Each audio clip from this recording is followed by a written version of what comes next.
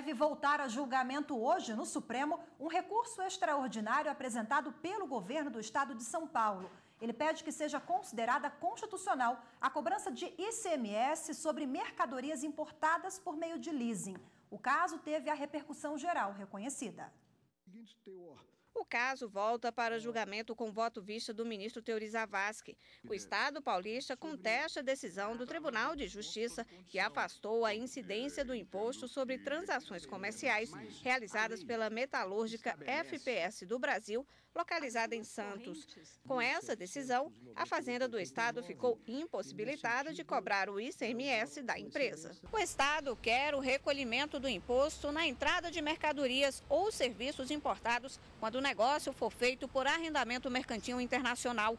Já a metalúrgica afirma que a tributação é indevida quando o bem não fizer parte do patrimônio da importadora. O julgamento foi suspenso em novembro do ano passado com o pedido de vista do ministro Teori Zavascki. Mas o relator, ministro Gilmar Mendes, já votou pela incidência do imposto nesses casos.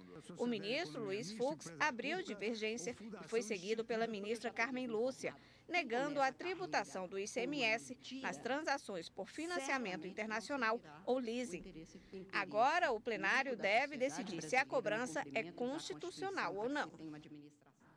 E aqui no estúdio está a consultora jurídica da TV Justiça, Gisele Reis, que vai explicar para a gente os processos da pauta de hoje no plenário do STF. Gisele, boa tarde para você. Boa tarde, Rafaela. Boa tarde a todos. Sobre esse caso que acompanhamos agora na reportagem da Carolina, como é que essa discussão começou? Tudo teve início com um mandado de segurança que foi impetrado por uma empresa, uma importadora, que queria ficar efetivamente livre da incidência do ICMS nesse tipo de operação. Então, na decisão da primeira instância, que foi proferida por um juiz singular, ele concedeu a segurança, impedindo, portanto, a tributação da forma como o Estado pretendia.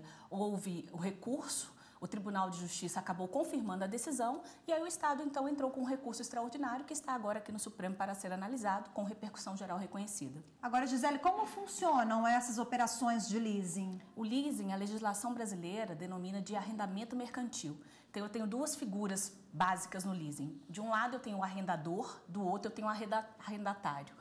O contrato de leasing, ele se caracteriza exatamente pela seguinte característica. O arrendador, ele adquire um bem que é escolhido pelo arrendatário para usufruto, para posse e usufruto do arrendatário. Então, o proprietário do bem é o arrendador, mas quem utiliza o bem é o arrendatário. Então, não há que se falar em compra e venda. É uma compra e venda feita pelo arrendador, mas para uso do arrendatário. Não é uma compra e venda do arrendatário. Então, nessas características, pode haver uma opção de compra e venda do arrendatário em relação àquele bem utilizado por ele ao final do contrato, mas a característica é basicamente essa. Ok, e outro recurso deve voltar a ser analisado pelo plenário do Supremo